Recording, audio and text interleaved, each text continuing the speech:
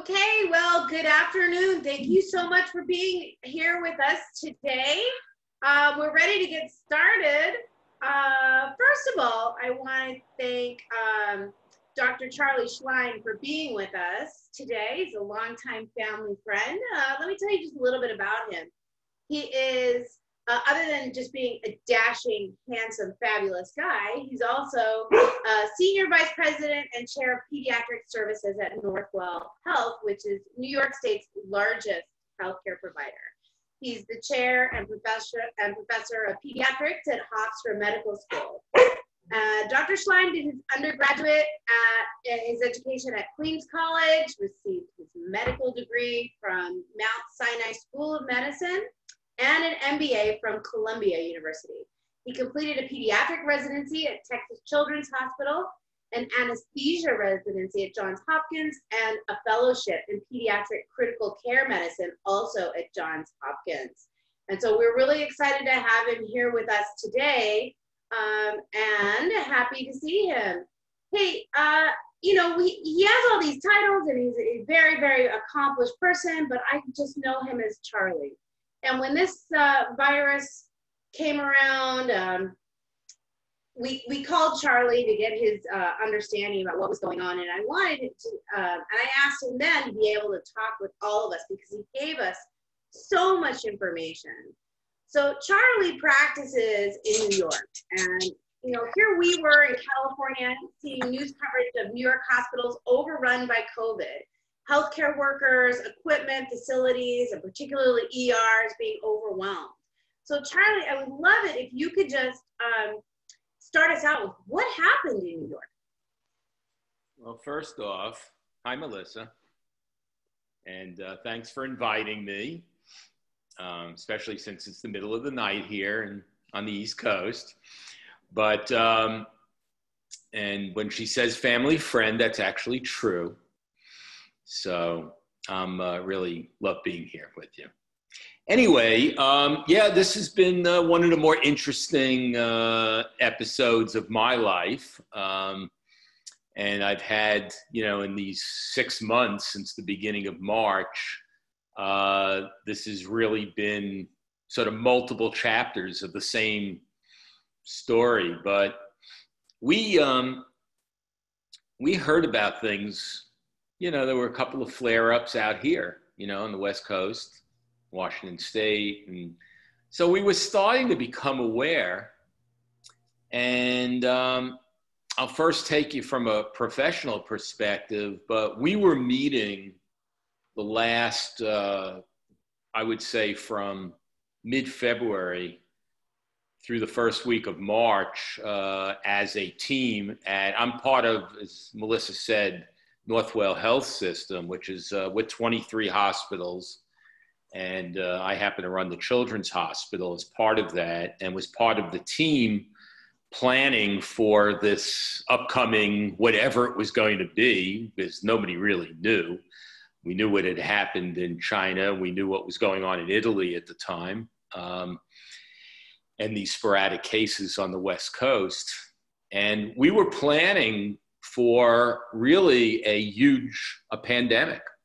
And, we've talked a little bit before about, and the media talked a lot about, running out of stuff, not being prepared. I will tell you without tooting our horn all that much, we were really prepared. We had, just to give you an idea of what kind of planning went into this, we had at the time of about March the 9th, we had something like 10 million masks in inventory.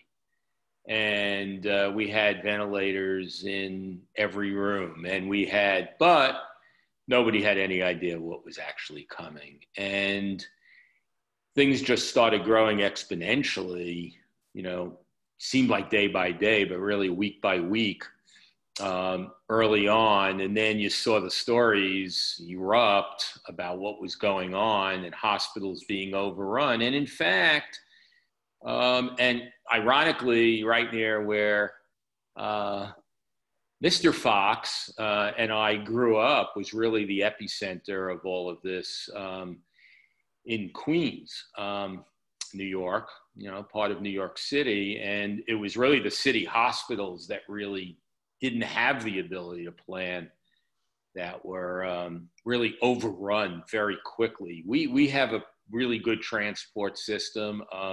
We have a hospital in that area, Forest Hills Hospital. And what began to happen, and all the major health systems in New York began to do, was try to even out the number of patients from hospital to hospital. So it was really quite something. I will tell you, in terms of the Children's Hospital itself, we actually, and we all know, and we'll talk a lot about, because that's what I know mostly about, is children. But because of the paucity of kids that were affected by COVID, we started converting our floors into adult COVID floors. And in fact, I'm building a new operating room suite in the Children's Hospital, and what will eventually become our recovery room was sort of under demolition at the time. And we went in and built a 61-bed adult COVID ICU in about 10 days. Wow. Pretty amazing. Unfortunately for me, we haven't been able to reopen yet because we're nervous about a resurgence, and nobody wants to dismantle it, at least for another couple of months, and we'll see what happens, and we could talk later about what the possibilities are. So, later on, and maybe we should go in order of how this sort of played out for me personally, but, I really was very involved with both the planning and then how we dismantled the Children's Hospital and how we redeployed, in fact, pediatricians and our house staff, residents, interns, into the adult hospitals.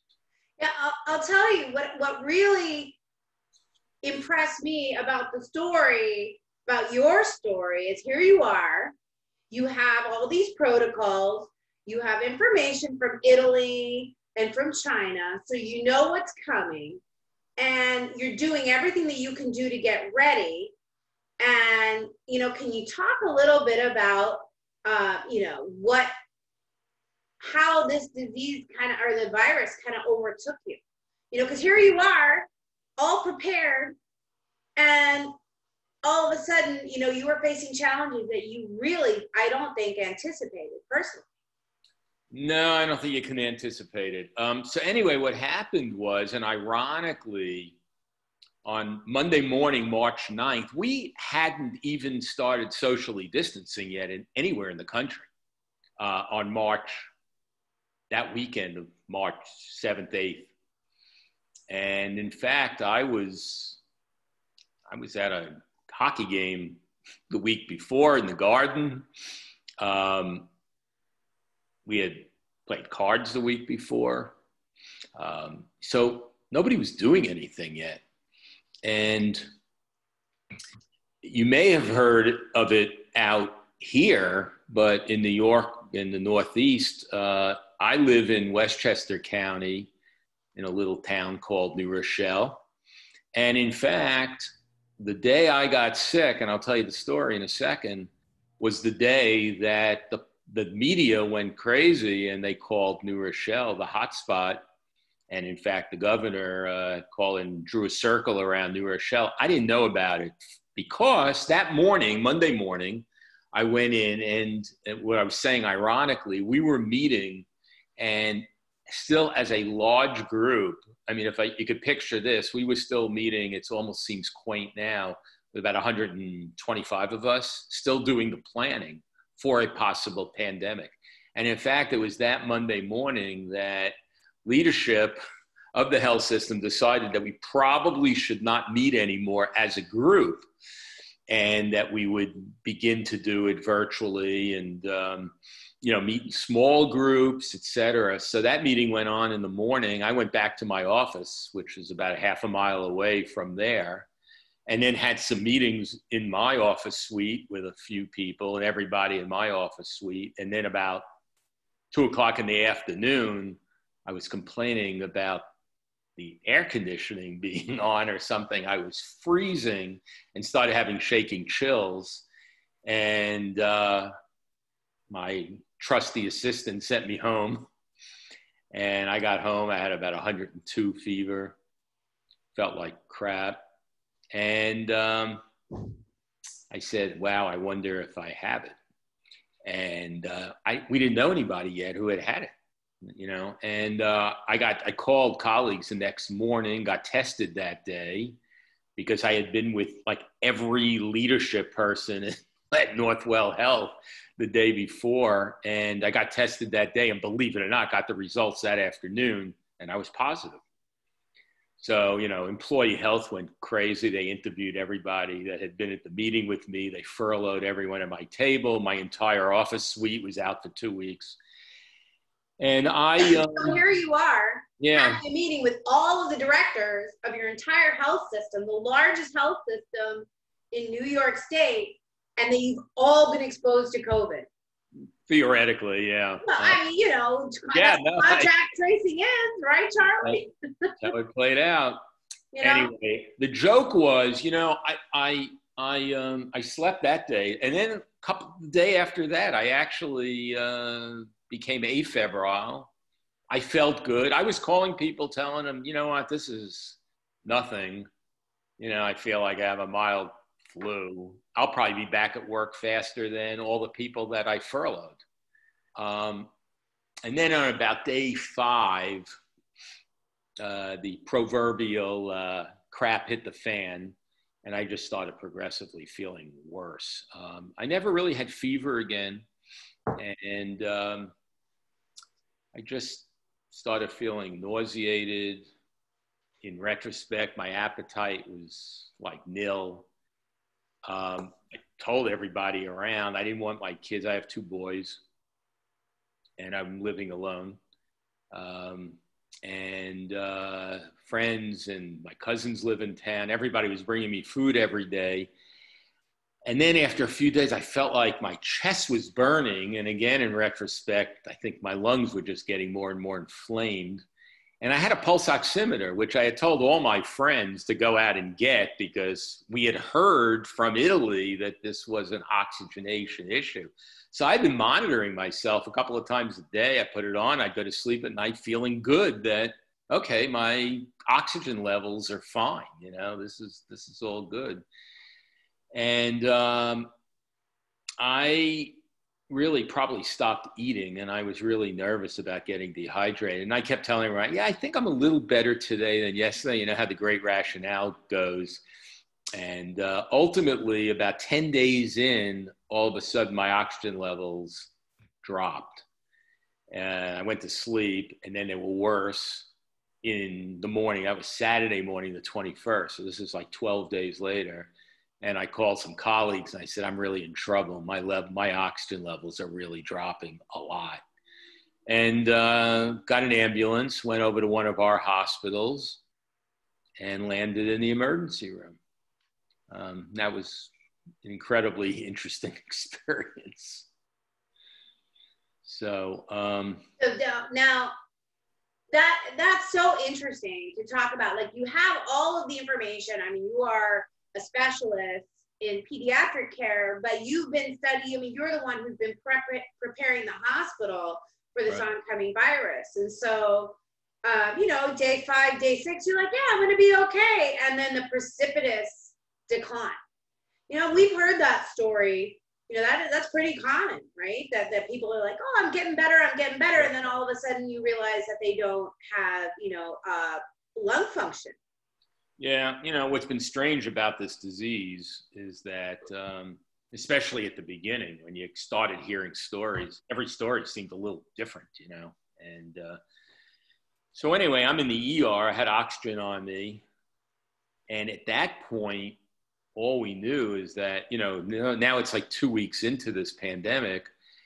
And it seemed like if you got into the hospital, you had about an 80% chance of like not getting out of the hospital. You know, and if you landed on a ventilator, I mean, it really looked very bad at the beginning. And so I was like pretty scared.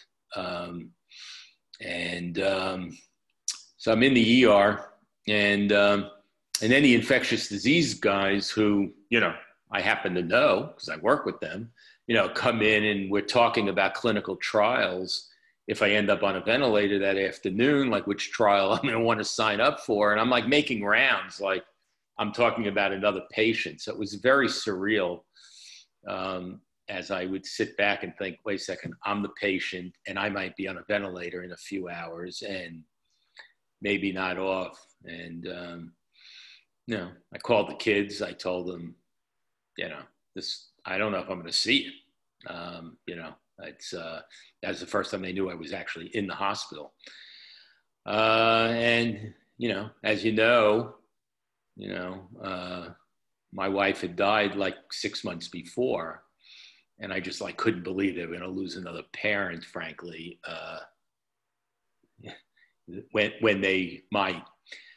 And, to jump ahead over a few hours, I started to stabilize and the levels actually started to come up. And so I got admitted to a COVID floor and spent 5 days in the hospital and started actually feeling better. And being a patient, as you've all heard, in an isolation floor where you have no idea who's taking care of you. Everyone comes into the room wearing, full garb and masks, etc. It's unbelievable. And I tell the story about, I was like 2 days in to the hospitals. I got in Saturday. This is now Monday morning.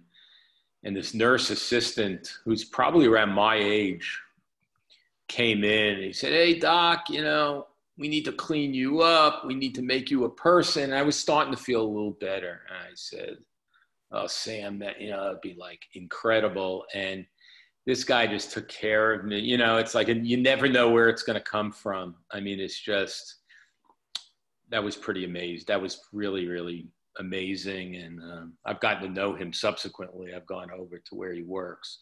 And of course, he had no idea who I was either. But and you can't see your kids, you can't see your friends or family, and I'm sure they weren't allowing even people that you knew in the system to come see you because of the isolation rules, right? No, couldn't get visited. Yeah, but I'll tell you, we always talk about when the doctor becomes a patient or when the nurse is a patient, but I'll tell you, after that experience. When I got back to work, which was not that long after, I started working virtually, at least starting to get on conference calls while I was still on oxygen and, what have you. But I felt like I needed to participate in this. I think I was able to help out in terms of how patients got treated. And, we put two-way phones in each room with each patient so they could talk to not only their family and all, but they could talk more to the nurses and other folks more readily without people having to put themselves in danger. So that was now, are you in a reverse pressure room? Do they have special ways of containing the airflow? Yeah, they try. We tried to put everybody in what you call negative airflow rooms, but there aren't enough. Yeah. And I was all overwhelmed. And in fact, I started to hear about, while I was still in the hospital, I started to hear about colleagues of mine who were sick or their spouses who were sick. And I'm thinking they could be next door to me and who would know, So that was sort of weird.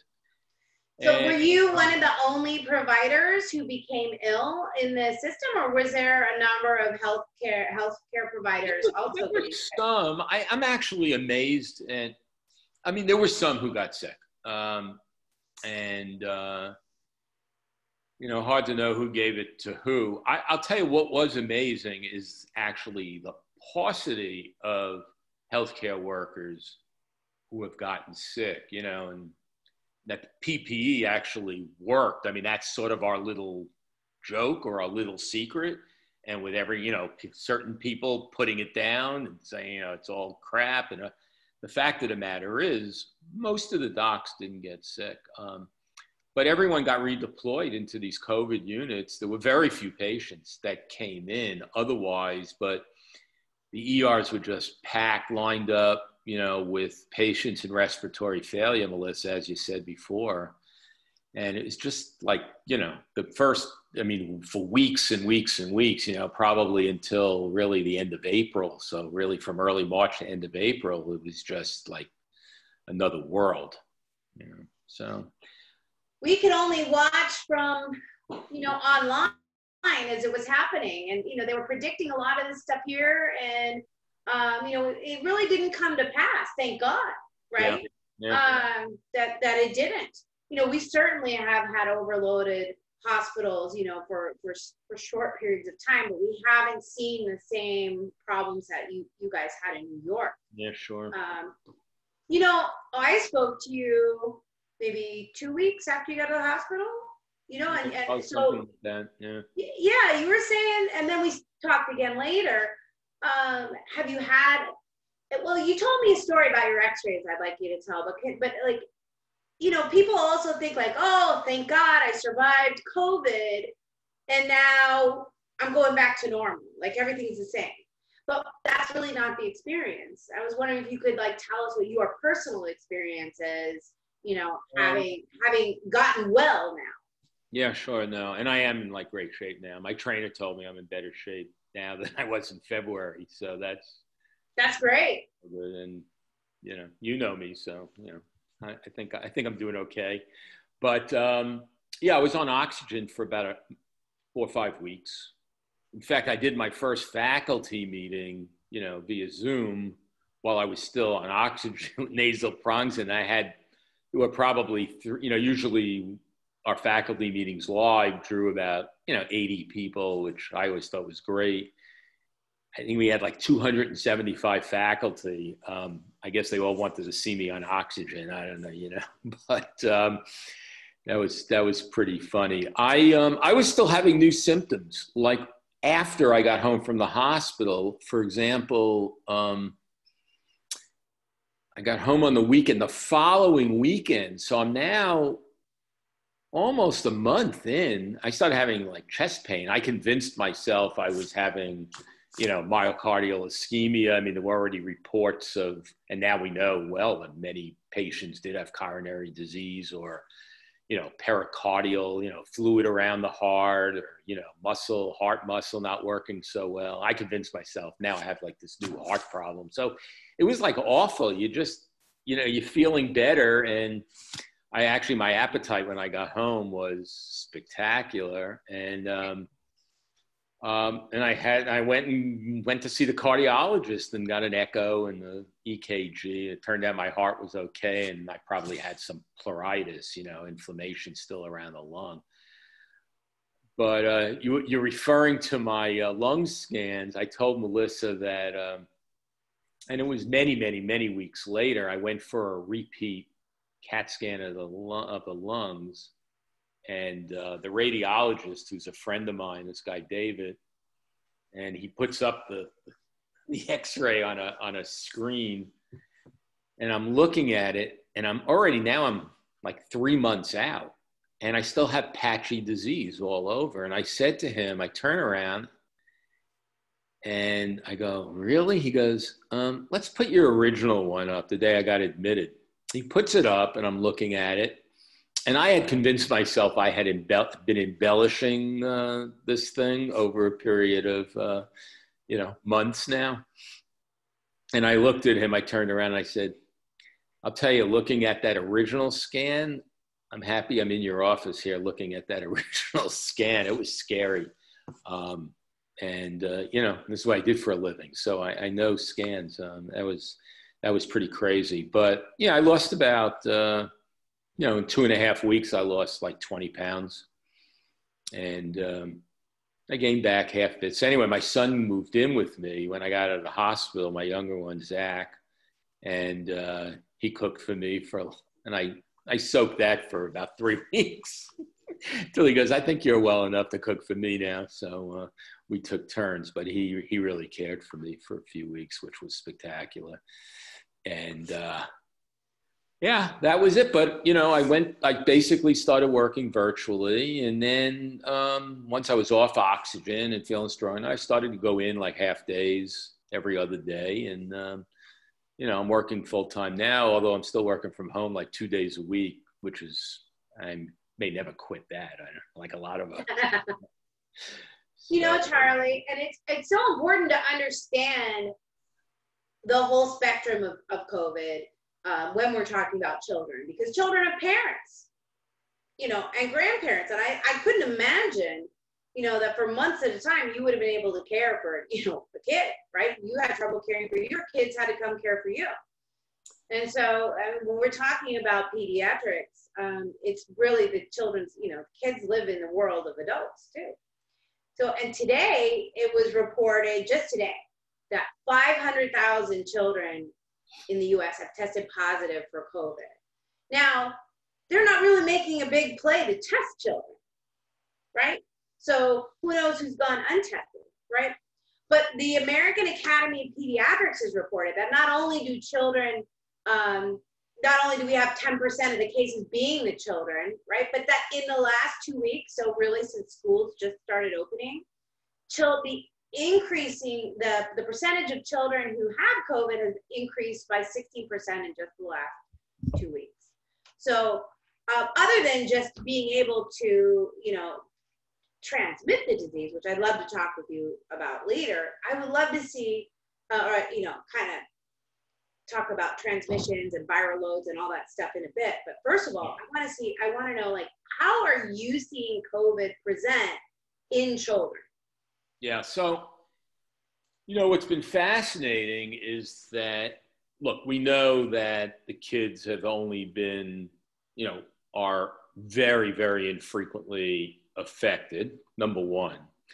But we had a cohort of patients that had COVID, that tested positive and who were sick. We actually published a paper on like the first, you know, 50 children with COVID. Most of them survived, some with chronic issues. Many, like adults, had chronic complex disease. We had a couple of kids with, you know, who were immunosuppressed that had problems, although most of our kids, you know, even on chemotherapy and all, actually did really well and were not affected, which was obviously wonderful. And so we did have kids, and the ICU, you know, was filled at one point with just kids with COVID. And so, you know, that was one aspect of it. And we still, every once in a while, we've been admitting a kid. We have one in the hospital right now with COVID.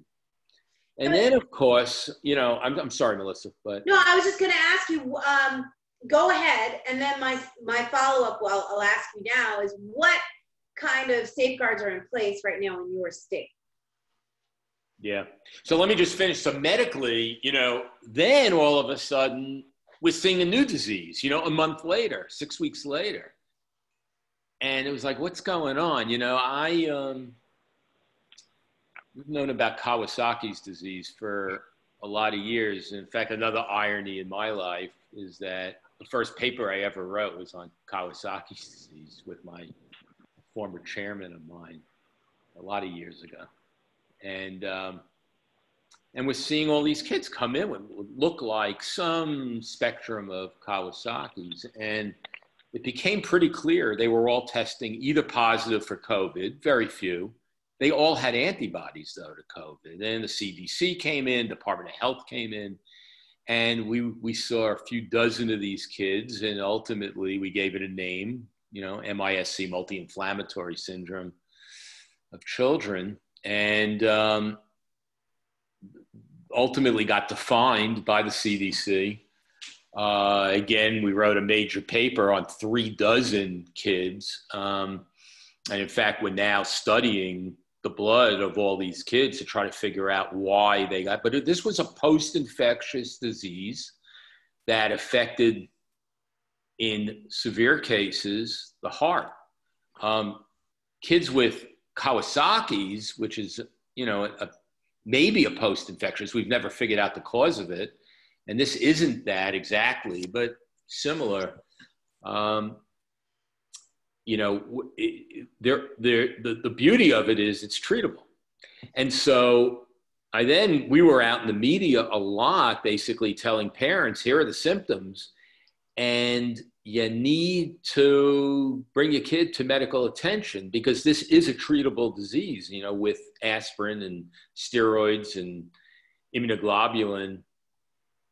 And in fact, the 50 kids that we followed, in fact, we were talking about it this morning, almost all of them no longer have any heart disease at all, and their coronary arteries are normal. So that's also great news. But we were out there. Now, again, it's not, we're talking about an epidemic, right, of, hundreds and hundreds of thousands of people affected in the New York region, of which, we had in all of New York State, there were 200 cases.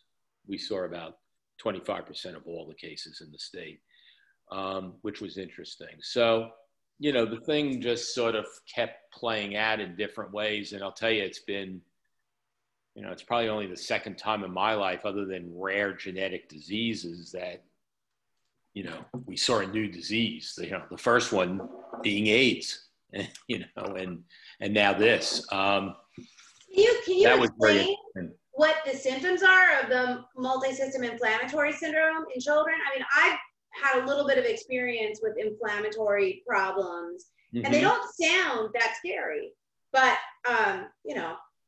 yeah. Well, when you first see your kid's skin crack and bleed, it kind of changed your mind about inflammation and how dangerous it is. So on the one hand, like what are you looking for in kids for these syndromes, and initial symptoms? Because you're saying bring the kids in, but what are we looking for? Yeah, what we told parents and what we'll continue to is, first of all, a few days of fever that is really unremitting, even though it may not be very high, but typically these kids had over 3 days of fever in a row.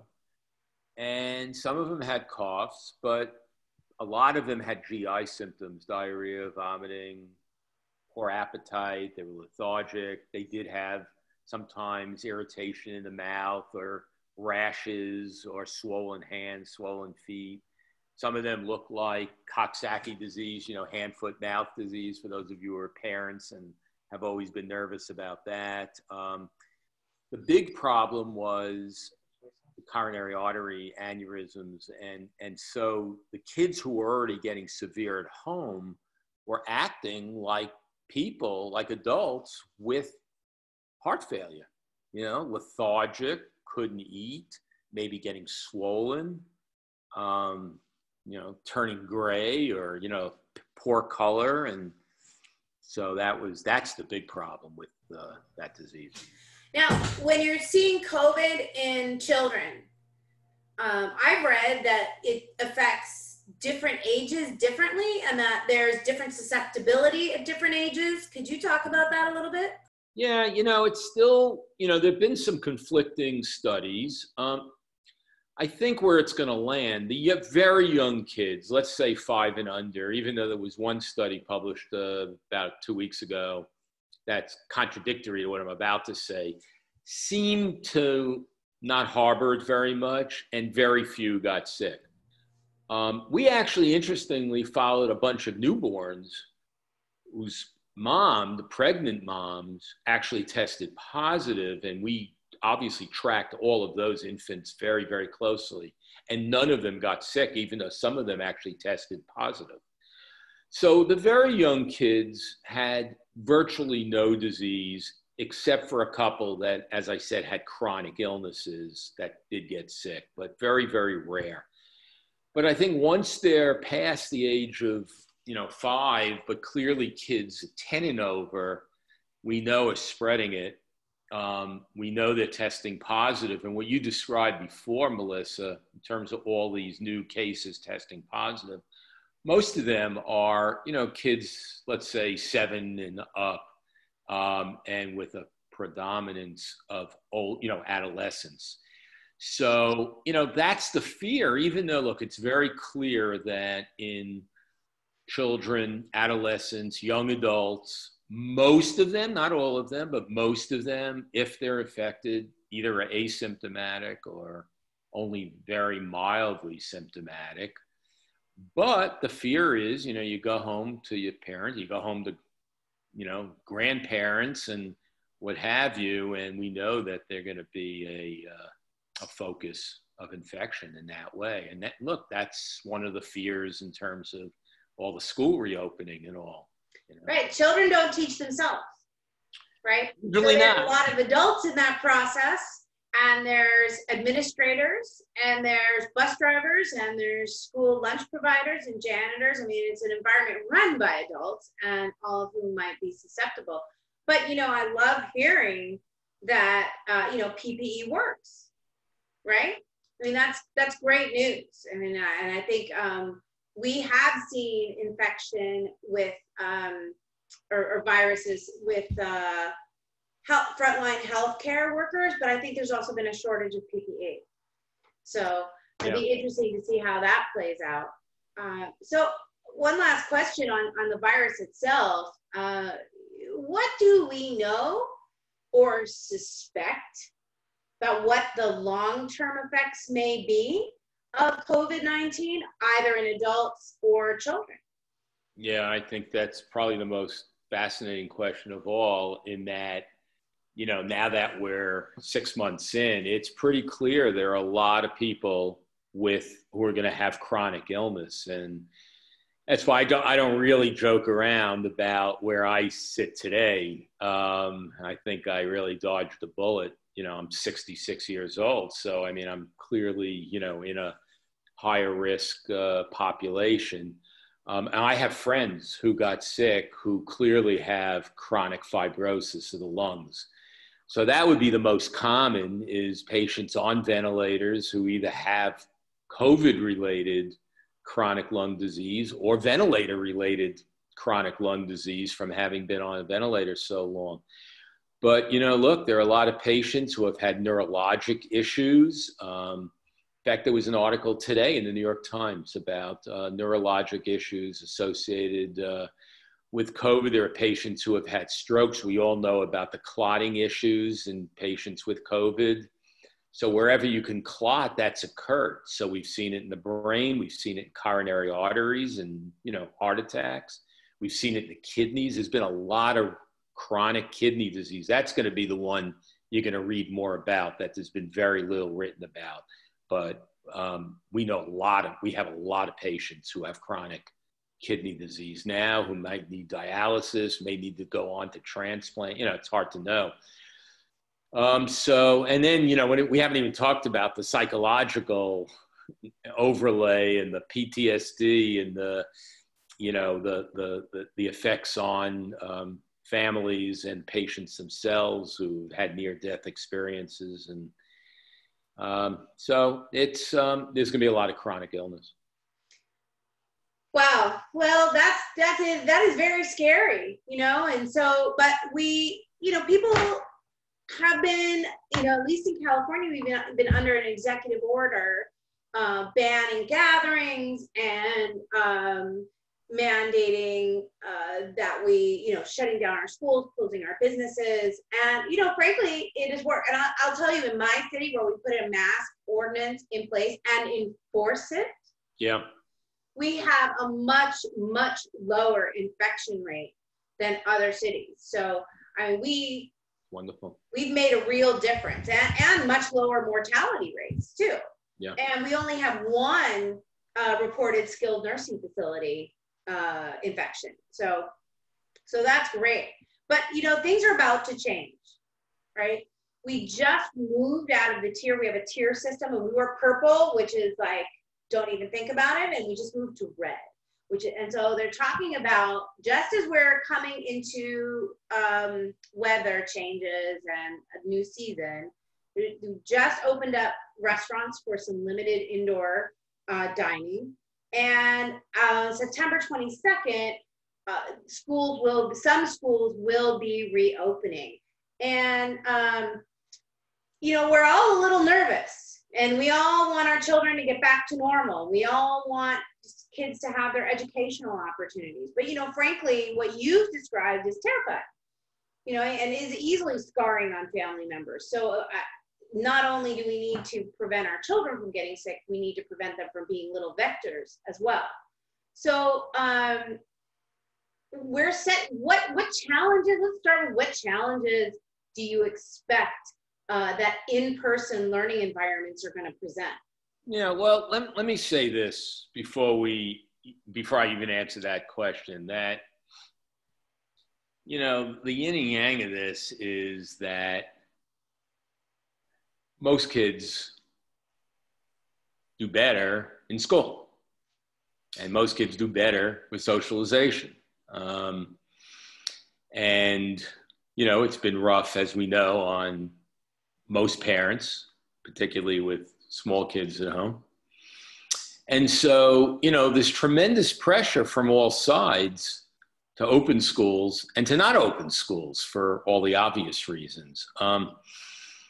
We have spent a lot of time recently, so this has been like now the next phase of COVID for me, going from illness to COVID in children to MISC, and now, school opening. And we've done a couple of panels recently for the school boards and teachers and school nurses. And, the states, all of the states, I think, have put out pretty good regulations. They differ a little bit, so I hate being super specific. But, first of all, kids wearing masks is going to be needed. I think the older kids who are moving around a little bit more, obviously it's easier for them to keep a mask on all day, which is a good thing. We've been telling parents to start practicing mask wearing with especially the little ones who, now a lot of them have already been doing it, which is good. And, and I see kids walking around, with their masks on a lot, but there are some that don't. We've asked the schools to make changes to make sure they have isolation areas for when a kid has a fever and they're waiting for parents to pick them up and assuming that they have COVID. Teachers are obviously incredibly fearful and wear masks. The school nurses are getting supplies of N95 masks in terms of being with kids who may actually be infected. Trying to cut down all the group stuff, obviously extracurricular and, sports in schools. And again, I don't want to be, super specific, regionally, but I know in New York City, that's not going to be allowed at all. Trying to, and then keeping track of who's with who, and especially in the high schools where, there's more intermingling. That's where the problems are going to occur, probably, where it's going to be harder to trace who's been with who. And we're going to have to see. So tracing, masking, right? Now, one of the problems we have in California that I know you don't have as much in Queens and Long Island is class size, right? So we've got 40 kids in some of our classes. Right. And I don't know that they're all going to show up because we do have a hybrid option. And I know we have people who have opted to do completely online or some online. And so what about class size recommendations? And that's one question. No, absolutely. We're basically asking them to distance as much as you can. And most of our schools are going on pure hybrid or totally remote. With that choice, I'm not aware of any school systems around here that are going to be full-time at school. So that way they can thin the classroom size out, space the kids, clearly not having, two kids at a desk the way we all grew up at, in PS 214. And it's, making that attempt is really going to be crucial, if you're going out for gym, for example, not putting, 3 classes together and playing ball, but trying to keep the kid, it's going to be pretty rough, right? Well, my friend's picture went viral for Gina Clayton Tarvon, and she showed her classroom. She has a descending plexiglass blocker that she's going to stand behind. And then the kids have their, plexiglass slots at their desks. And that's going to be really interesting. Well, we've had our childcare open because of course we have to have childcare available for frontline workers. And what we've seen in those childcare facilities is that a percentage of them, like maybe as high as 20%, have to be shut down because of the exposure to coronavirus. And then they have to be completely deep cleaned. And that whole process takes about a week. And that's one room. So I know you're an expert on this. Have you been seeing any of this around the country with schools that have gone back? And one, have we seen outbreaks? And two, when you have a reported outbreak, what should you do? Yeah, well, the rules have most of the districts in New York City, as well as most of the Long Island towns. If there's a case, that classroom. If there's a second case, that classroom gets shut down. If there's a second case, they could close the school. Again for 2 weeks, and as you're saying, with deep cleaning and that sort of thing. So. A lot of this is on good faith of parents not sending kids to school. Think about that. We're in a situation economically, which is, nobody here is naive to that, which is really tough. Parents need to go back to work. So the pressure from parents is very real. You think about what's happened in areas of, minority areas, low socioeconomic neighborhoods that have been just, in the Northeast were ravaged by this disease. They're desperate to get the kids back to school. Hey, you're not a real parent until you sent your kid to school after throwing up, going, suck it up, I gotta go, just get in the car, right? I mean, we've all done it. Maybe, we've all like, it's just a sniffle, go, right? I mean, we know because it's so disruptive. There's no real provision for children to be homesick because we just haven't had that room. And here in California, teachers typically get ready for school by going out themselves to buy Lysol and Clorox wipes and their own Kleenex. They don't have them supplied because of the school funding system. And that was before coronavirus, right? And so how much more now are we going to have to be so aware about the need for cleanliness in the classroom? I mean, teachers, have been doing this themselves. We can't put that burden on the teacher. Another issue is you talked about having a nurse. Our school, and we're lucky if we get a nurse shared between a couple campuses, right? I mean, so we do not have, and that's one of the things that I had heard was recommended by the American Academy of Physicians, was that schools that are going back should have a nurse on site. Do you think that's a recommendation? Well, we've always recommended it. Again, I'm not going to get into the politics of the finances of individual school systems. In New York, it's more generally true than not. But again, isolation techniques, and, there are schools that are very antiquated, as we all know, where there aren't really even good spaces to isolate a kid, where they're talking about isolating them outside the school until the parents show up if they have a fever in class, Yeah, well, for us, most of our campuses are pretty open to the outdoors.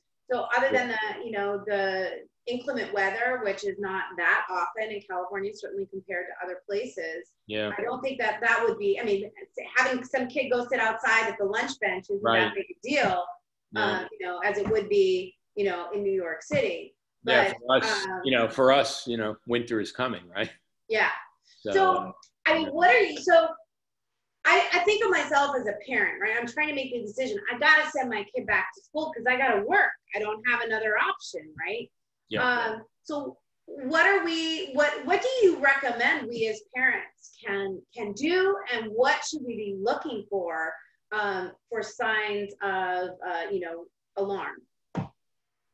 Yeah, no, I think it's a good question. And frankly, the answer is actually somewhat simple. I think be smart, be vigilant, teach your kids how to stay safe. Hopefully you've been doing that for months anyway, and to say, listen, because you're back in school, all the stuff we've been practicing all summer goes doubly. So for school, you need to like stay, talk to the other kids, but stay a few feet away, and, clean yourself and wash your hands, or, supply them with their own wipies and, hand cleaners, etc. And, again, as I said before, wearing masks, we know now is critical.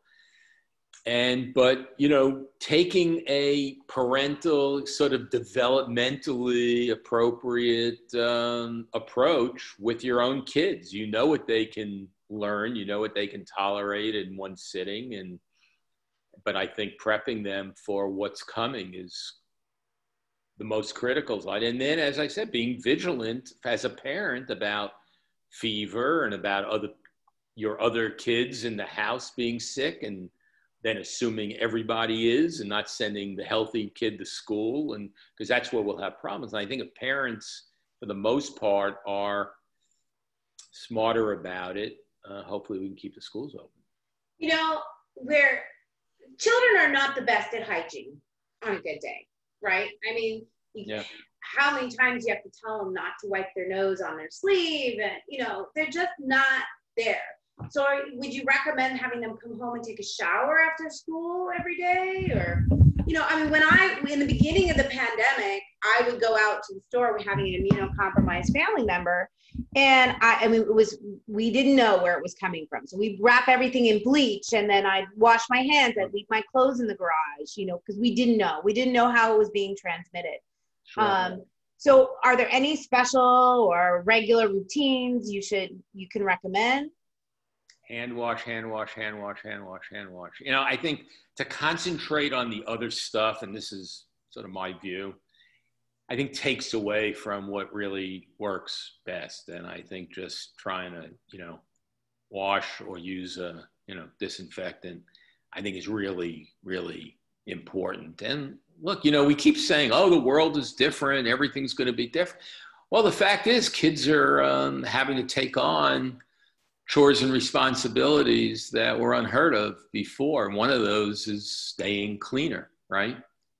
And maybe in retrospect that you'll, laugh at me and go, well, that was a joke. That couldn't have worked. And maybe to some degree it will. Hard to know until, we're through this thing. Yeah, and I've seen many children in my neighborhood, young children, who are masked. And, Irvine is kind of this little oasis where my city in Orange County, where people are really focused on masking and hand washing and social distancing. And as soon as we leave our little bubble of Irvine, I notice, and go to like a neighboring city like Newport Beach, you notice like everybody's like in line and like, oh my God, COVID stopped at the boundaries. How did that happen? But it's just human nature. Everybody, we miss people, we miss being together, but we also really enjoy living. So, and I'm hoping that we can go forward with schools without any disasters, right? I mean, that's what we're all hoping for, hoping that we can get back to some normalcy. Can you talk a little bit about vaccines? Now,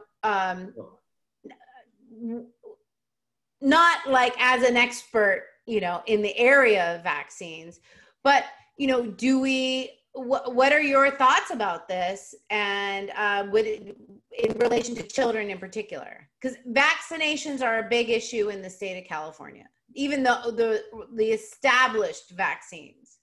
Yes, it's a big deal.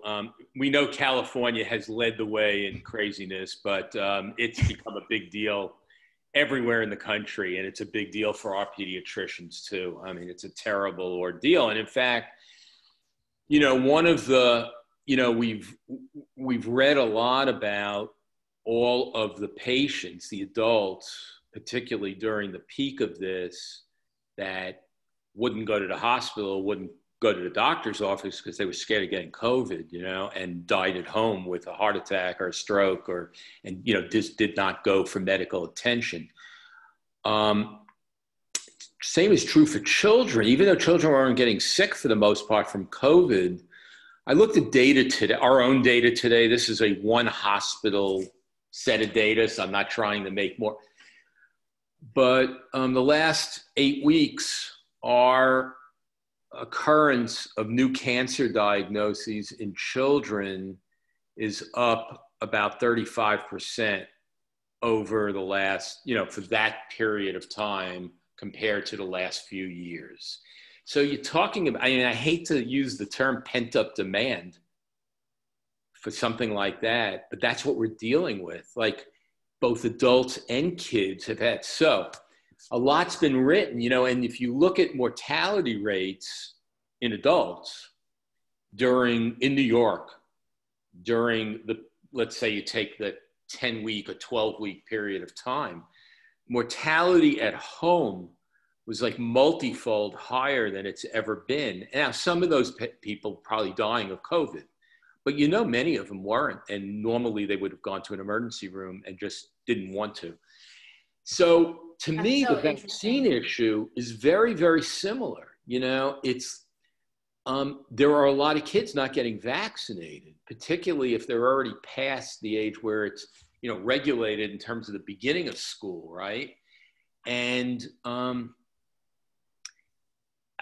I'm very nervous. I mean, to me, the thought of having, for example, like a measles epidemic in this country because of COVID and all of the political craziness that's going on, and I don't mind being political when it comes to kids' vaccines,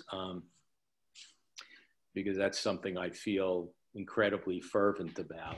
Me too, Charlie. I figured. But that's what I'm very nervous about. I mean, we've had epidemics around the world of measles, of whooping cough, in my professional lifetime. And it's going to get worse because we know the vaccine rates are dropping. So, I would like to see more money being put forward by both feds and state governments on, like you got to vaccinate your kids during all of this. Now, the good news is I don't want to be, totally, a negative about it, but the numbers are starting to increase back in the offices, and vaccine rates are starting to increase, but we still know that there are pockets out there, including in New York, where the vaccine rates still overall are still down. And we know there's a lot of kids walking around that have not gotten vaccinated. So it's a big problem. Measles, mumps, rubella, whooping cough, all the stuff that we thought that we could get rid of, and now it's raising its ugly head. All those diseases still exist, which is why we still give the vaccine. It's not like smallpox. I mean, I still have cared for, believe it or not, in my life, every single place I've ever worked, I've had a case of polio. I know as bizarre as that sounds, like, I'm not FDR, right? But it's, these things are very real without vaccines, without vaccination. And that doesn't even go into the COVID vaccine and, what's going to happen and the speed in which it's going to come out and the fear of people taking it right away. And so if we were going to check the efficacy and the scientific basis for research and the recommendations of a vaccine, where are you going to look to have that comfort level that this is a properly tested vaccine that's going to be safe? Well, I would hope that with the right news outlets and the people that you trust for the correct news and the correct science, that you'll be able to make a reasonable assessment of what is safer. Sitting here right now, we have no way to know. I have no way to know, like, you should be using the Moderna product as opposed to, the Pfizer product. I mean, there's no way to know that. In our lifetime, and the vaccine that we had the most problem with, at least factually, was the flu vaccine, the swine flu vaccine from a number of years ago, where there were cases of Guillain-Barré syndrome. The fact of the matter is, something like 1 in 200,000. I don't know, remember the number, but it was something along the lines of 1 in 150 to 250,000, somewhere in there. So first of all, it's a pretty unusual complication. Second of all, most of those patients actually got better. Now, some didn't, but there were also people that might have gotten the flu and ended up on a ventilator and dying too. So, you got to look at numbers and you got to look at science as opposed to all the BS that we hear. And I just ask everybody listening to this, and this is what I do all the time, this is why I've been doing a lot of media, is I think this is the important stuff to talk about, because just to like even out all the crap that we hear that's not scientific. And again, I'm not sitting here saying I know the answer to when a vaccine or multiple vaccines will come out that are absolutely safe. First of all, nothing is absolutely safe. Nothing that we do. Taking a dose of penicillin, I could show you a patient who's had a seizure from a dose of penicillin. So nothing's free in life, as our parents taught us, or some of us did.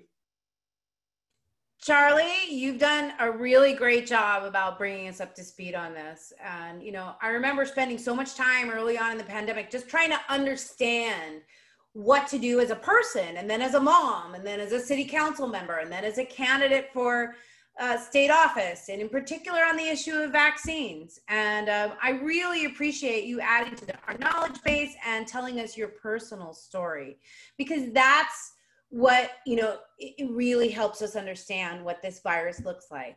And I'm so grateful for you to be here today and giving us your time. Thank you so much. We're going to post this on YouTube. Let me just, for a final word. So first of all, follow me on Twitter, where I only do science. And then I always have links to the stuff that we're doing, panels, school openings. So it's at Charles Schleien. So maybe, Melissa, maybe you could post that also. Yeah. That would be great. I was just gonna connect. Yeah, and then the article you alluded to early on, I sort of went public in early April with my ordeal. And so it was, it's in the New York Times on the op-ed page. So if you just Google my name in the New York Times, you'll find it. And that's, my pleasure. And then there are always links to interesting stuff and whatever.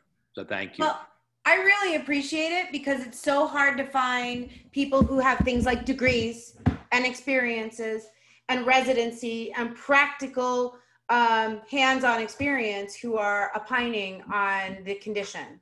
There's a lot of people who will say, hey, I heard it from my friend who said, like, I won't make references, but you know what I mean?